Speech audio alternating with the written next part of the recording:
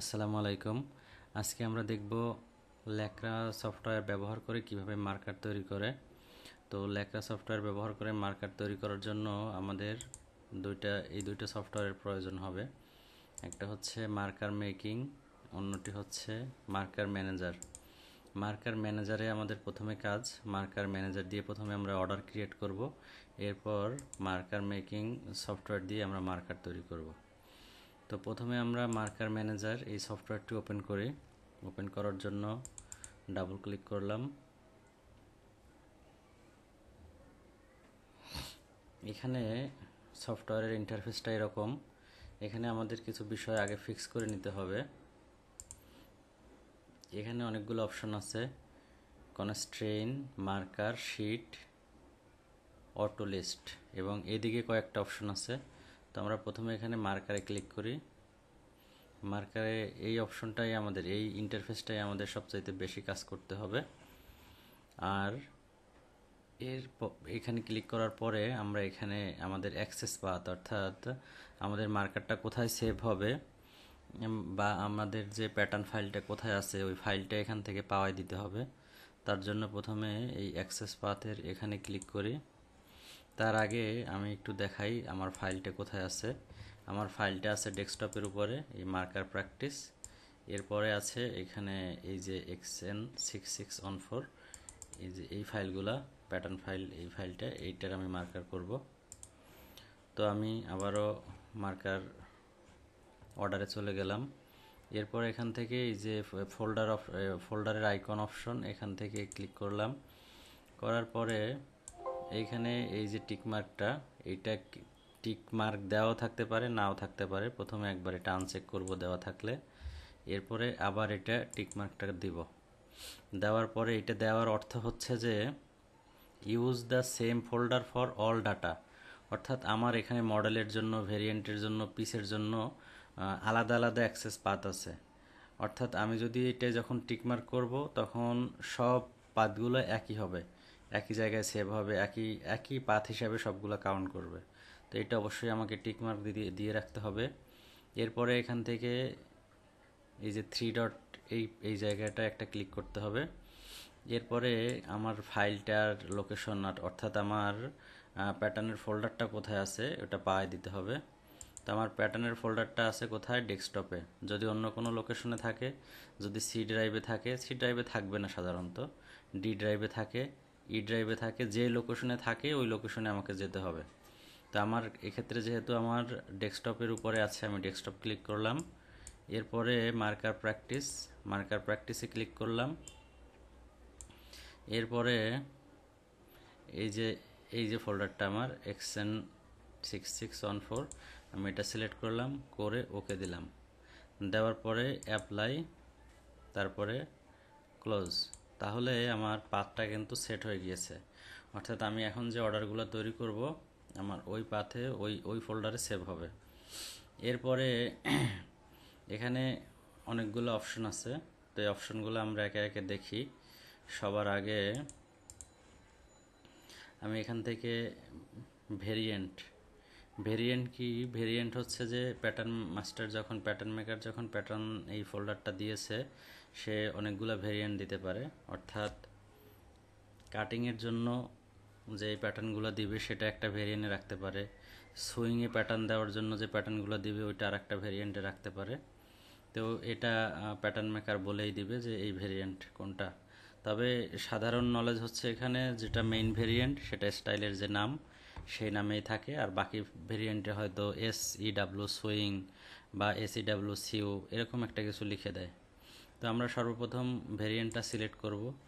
ভেরিয়েন্টটা select করার জন্য এই যে টি শার্টের মতো আইকন, এই আইকনটা একটা ক্লিক করতে হবে। ক্লিক করার পরে এই যে আমি বলছিলাম এই মেইন ভ্যাট, এইটা থেকে আমাকে নিতে হবে কাটিংয়ের জন্য। আর এই যে সিইউ লেখাই আছে SEW, অর্থাৎ সুইংয়ের ভেরিয়েন্ট এইটা। অর্থাৎ এখানে আর একটা বিষয় ক্লিয়ার হতে হবে, সেটা হচ্ছে যে কাটিংয়ে কিন্তু সব পার্ট লাগবে, অর্থাৎ সব পার্ট, প্রত্যেকটা পার্ট প্যাটার্নের কাটিংয়ের জন্য দরকার। সুইংয়ের জন্য কিন্তু সব পার্ট লাগে না, অর্থাৎ মেইন যে পার্টগুলো সেগুলো শুধু সুইংয়ের জন্য, ক্রিটিক্যাল যে পার্টগুলো, এই পার্টগুলো প্রয়োজন হয়। তো তো কাটিং ভ্যাটে অর্থাৎ মেইন ভ্যাটে সবগুলো থাকবে। তো আমি এখান থেকে এটা সিলেক্ট করলাম। এরপরে আছে সাইজ।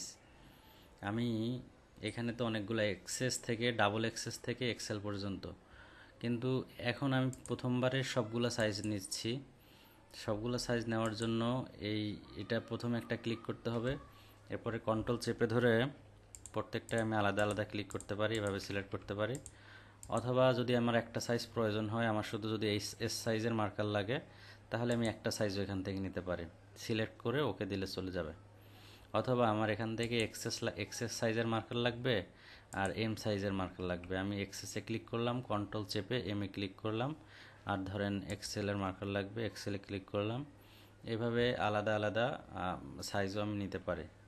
তো আমি এক্ষেত্রে এক্সেস থেকে এক্সেল এই সবগুলো সাইজ নিলাম। সবগুলো যদি লাগে তাহলে প্রথমটায় ক্লিক করতে হবে, শেপ চেপে ধরে লাস্টেরটায় ক্লিক করলে সবগুলো একসাথে সিলেক্ট হবে। তারপরে আমি ওকে দিলাম। এই যে এখন আমার এখানে চলে আসছে সবগুলো সাইজ ডাবল এক্সেস থেকে এক্সেল। এরপরে আমার এখান থেকে ডিরেকশন, এটা অন ওয়ে মার্কার হবে না টু ওয়ে মার্কার হবে, এটা জানতে হবে যে কি, এটা জানা যাবে, এটা বলে দিবে প্যাটার্ন মাস্টার যে এটা অন ওয়ে না টু ওয়ে, ওই অনুযায়ী মার্কার করতে হবে। তো আমি ধরে নিলাম এটা টু ওয়ে মার্কার। তো এখানে আমি ওয়েটা একটু চেঞ্জ করে দেই, অর্থাৎ এভাবে ঘুরাই দিলাম। দেওয়ার পর এইটা হয়েছে কোয়ান্টিটি। এই যে ডাবল এক্সেস এইটার কয় পিস মার্কার হবে, এটা যদি আমি 2 পিস দিই তাহলে এখান থেকে এই সংখ্যাটা চেঞ্জ করে দিব। এসটা কয় পিস, এটা কয় পিস, এটা ধরলাম 1 পিস, এই এসটা ধরলাম আবার 3 পিসের মার্কার হবে। তারপরে এই এলটা ধরলাম 2 পিসের মার্কার হবে। অর্থাৎ যে সাইজটা যত পিসের মার্কার এখান থেকে আমি অত পিস দিয়ে দিতে পারি। কোন সাইজের কত পিস মার্কার এটা তো কাটিং থেকে বলবে, বাড়ি পজিশন দিবে ওই অনুযায়ী। দেওয়ার পরে এখানের কাজ মোটামুটি শেষ। এরপর আমি এই জায়গাটা প্রথমে এখানে আমি স্টাইল নাম্বারটা লিখতে পারি। তো আমার এক্ষেত্রে স্টাইল নাম্বার হচ্ছে XB6614 দিলাম। এরপরে আমি এই মাইনাসের মতো চিহ্ন দিয়া এরপরে এটা যদি এক সাইজের হয়, কোন সাইজের, এখানে তো আমাদের সব সাইজেরই মার্কার, তাহলে আমি লিখতে পারি অল। তারপরে আমি নিজে বোঝার জন্য যে এইরকমই যে লিখতে হবে এটা কিছু না, জাস্ট এইটা যে কিসের মার্কারটা আমি করতেছি ফাইলটা দেখেই যাতে আমি বুঝতে পারি। অথবা অল না লিখে আমি এখানে দিতে পারি যে XXS XSS XS S M L, এভাবে জাস্ট নিজে বোঝার জন্য যেভাবে সুবিধা হয় সেটাই দেওয়া যাবে, সমস্যা নেই। তো আমি এখানে অল দিলাম, অল সাইজ। তারপরে এখানে এই যে ফেব্রিক টাইপ, এখানে 3 টাইপের ফেব্রিক আছে, শ্যাল একটা, কেসিএস একটা, কেসিএক্স একটা আর লাইনিং একটা। তো আমি এটা শ্যালের মার্কার তৈরি করতেছি। এটা এখান থেকে ফেব্রিক টাইপে এখানে যত টাইপের ফেব্রিক থাকবে যে টাইপের করব ওই টাইপটা সিলেক্ট করে দিব, এবং এটা আমি বোঝার জন্য যে এই স্টাইলের অল সাইজের শ্যালের মার্কার এটা আমি এস দিয়ে দিলাম। এভাবেই আমি নামটা লিখতে পারি যেভাবে বুঝতে সুবিধা হয়। কোড কমেন্ট আমি কমেন্টেও এখানে লিখে দিতে পারি যদি স্পেশাল কিছু লেখা থাকে এই মার্কেটটা সম্পর্কে, যদি কোনো নির্দিষ্ট কমেন্ট থাকে আমি এখানে দিতে পারি। তারপরে এখানে আর কিছু দিতে হবে না। এখানে ফেব্রিক উইথ, অর্থাৎ ফেব্রিকের কাটাবেল উইথ কত থাকবে। ফেব্রিকের কাটাবেল উইথ এটাও ইয়েতে থাকবে, বিওম যেটা বলে টেক প্যাকে দেয়া থাকবে। এটাও প্যাটার্ন মাস্টার বলে দিবে যে ফেব্রিকের কাটাবেল উইথ কত। তো এটা আমি ধরে নিলাম 148 সেন্টিমিটার। আর ম্যাক্সিমাম লেন্থ এটা হচ্ছে কাটিং টেবিলের লেন্থ, অর্থাৎ এটা নির্দিষ্ট কিছু নাই, দিয়ে দিলেই হবে একটা কিছু। কাটিং টেবিল যতটা লম্বা হয় বা ওই যে পেপার লেন্থ যেটা পেপারটা যত লম্বা হয়, হ্যাঁ এই অনুপাতে দিতে হবে। এখানে আমি ধরলাম যে বেশিরভাগ ক্ষেত্রে যে 4-5 ইয়ার্ডের বেশি তো মার্কার হয় না, একটা মার্কার লম্বা হয় না। তো অনুপাতে একটা কিছু দিয়ে দিতে পারি, মানে 100 মিটার দেয়া আছে, এটা থাকতে পারে, অথবা আমি একটু বাড়াই দিই, এটা কোনো বিষয় না। এখানে কিছু দিতে হবে না, সেভ স্টেপস কিছু, ফেব্রিক কোড এখানেও কিছু দিতে হবে না। আর এখানে এটা এভাবে থাকবে, সমস্যা নেই, ফেব্রিক প্রেজেন্টেশন। আর এখানে আমরা একটা ওয়ে ব্যবহার করব, এই ওয়েটা এই মার্কারটা আমি দিচ্ছি না, এর পরবর্তী মার্কার দিতে পারে, অথবা এখনও এখানে দিতে পারে। জাস্ট মার্কারের ওয়েটা ঠিক করার জন্য এই ওয়েটা আমরা ব্যবহার করব, এবং এই ওয়ে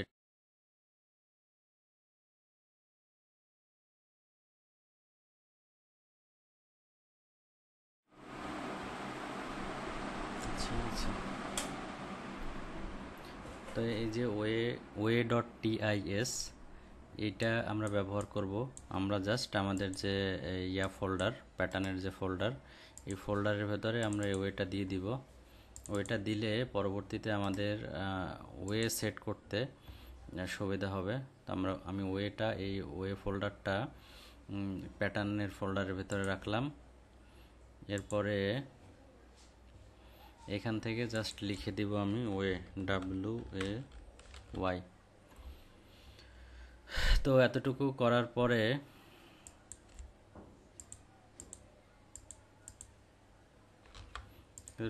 পরে আমি যে ডান দিকে এখানে যে প্লে বাটন, জেনারেট মার্কার, এই জেনারেট মার্কারে ক্লিক করব, করার পরে ওকে দিব।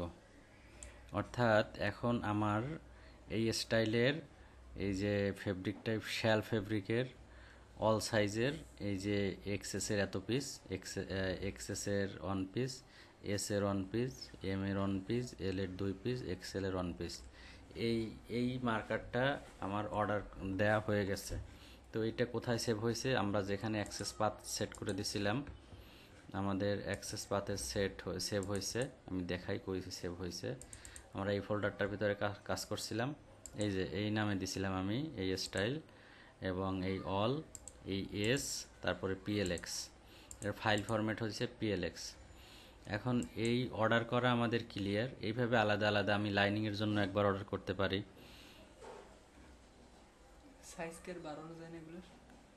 হ্যাঁ, সাইজ যতগুলো থাকবে প্যাটার্নের মধ্যে, যতগুলো সাইজ থাকবে প্যাটার্ন মেকার, হ্যাঁ, যত প্যাটার্ন মাস্টার যতগুলো সাইজ দিয়ে দিবে, প্যাটার্নের ভিতরে যা থাকবে ওখানে ততগুলাই দেখা যাবে, তার বেশি দেখা যাবে না। তো এখন আমরা মার্কার মেকার এই সফটওয়্যারটা ওপেন করব। ওপেন করার পরে আমরা এখান থেকে অ্যাক্সেস পার্টটা আবার সেট করে নেব এই সফটওয়্যারের জন্য। তো এখানে আমার এই যে এই ফাইলে আমি একটা ক্লিক করলে এটা মেনুটা বের হবে না, এটা জাস্ট চেপে ধরতে হবে, ক্লিক করে চেপে ধরে নিচের দিকে এই যে অ্যাক্সেস পাথ, এখানে এসে ছেড়ে দিতে হবে। তো এরকম ওপেন হবে উইন্ডো। তারপরে এখানে ডাবল ক্লিক, এই যে ফাঁকা জায়গাটা, এখানে ডাবল ক্লিক করতে হবে। করার পরে আমার মার্কারের যে ইয়েটা আছে, ওখানে আমার ওই ফোল্ডারটা দেখাই দিতে হবে। তো আমি মার্কার করতেছি এখানে ডেস্কটপের উপরে, মার্কার প্র্যাকটিস, তারপরে এক্সেন, এই যে ফোল্ডারটা আমি ওকে দিয়ে দিলাম। এখানে একটা ক্লিক, এখানে ক্লিক, তারপরে এখানে ক্লিক, এখানে ক্লিক, এখানে ক্লিক, সবগুলো ক্লিক দেওয়ার পরে ওকে। তার মানে আমার এই মার্কারের জন্য অ্যাক্সেস পার্টটা সেট হলো। এরপরে আমাকে আবারও এখানে ফাইলে যেতে হবে, ফাইলে যাওয়ার পরে ওপেন। আমার এই যে এইখানে আমার যে এই পাথ যেটা সেট করছি, এটা সেট হয়েছে, এই যে ডেস্কটপ, মার্কার প্র্যাকটিস, তারপরে বাকি অংশ আছে, সমস্যা নেই। এখন আমাকে এখানে তো অনেকগুলো মার্কার থাকতে পারে, অনেকগুলো মার্কার থাকলে আমাকে এই যে সিলেক্টর দিয়ে সিলেক্ট করে দিতে হবে। সিলেক্টর ক্লিক করার পরে এই যে আমি মার্কারটা রেডি করছিলাম, অর্ডারটা ওখানে এটা চলে আসছে, এটা ক্লিক করতে হবে, তারপরে ওকে। অর্থাৎ এখানে আমার সব পেজগুলো চলে আসছে, আমি যেভাবে অর্ডার করছিলাম অর্ডার সফটওয়্যারে চলে আসছে। তো তো এখন আমাকে এটা আমি ম্যানুয়ালি কিভাবে এক পিস টেনে টেনে নামিয়ে মার্কার করে বা এটার খুঁটিনাটি বিষয় আমি সব দেখাবো। তো এখন জাস্ট আমি একটু দেখাই। আমি যদি এই যে এই বিদ্যুতের আইকনের মতো আইকনটা, এটা যদি একটা ক্লিক করি তাহলে আমার সবগুলো পিস একসাথে নেমে যাবে। তো আজকে এই পর্যন্তই, এতটুকু প্র্যাকটিস করেন, পরবর্তী ভিডিওতে বাকি অংশ আমি দেখাবো।